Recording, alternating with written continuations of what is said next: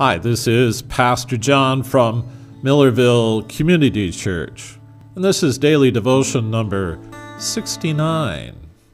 Today's meditation is taken from the book of Psalms, chapter 31, 14 to 15. I trust in you, Lord. I say, you are my God. My times are in your hands.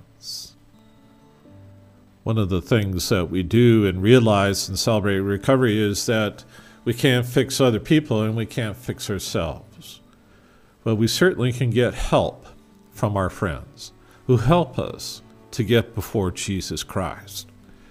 And as C.S. Lewis once said, don't consider me an expert, just consider that I checked into the hospital earlier, and I've been here a patient for a while, and I know some of the ropes, but he was in recovery too.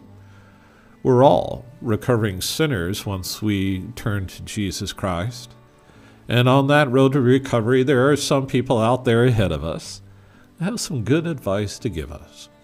We need friends. We need people to support us. But we need to trust in the Lord, for He is our God, and we can believe in Him. He exists. He's real. We accept that. We believe that He is for us and not against us, that He loves us. He proved that in Jesus Christ and His death upon the cross. If He was willing to give us His own Son to pay the way back into a relationship with Him, what more would He not give us? He's given us the most precious thing in all the universe and existence. And He knows our ways. He knows what you're struggling with. He knows what to do next today. Trust Him and keep your friends, your good friends, close. Make sure you choose wisely who is helping you and guiding you towards the next step toward God. Our prayer today is this: thank you, Father, for those you have placed in my life to help me find answers when I need them.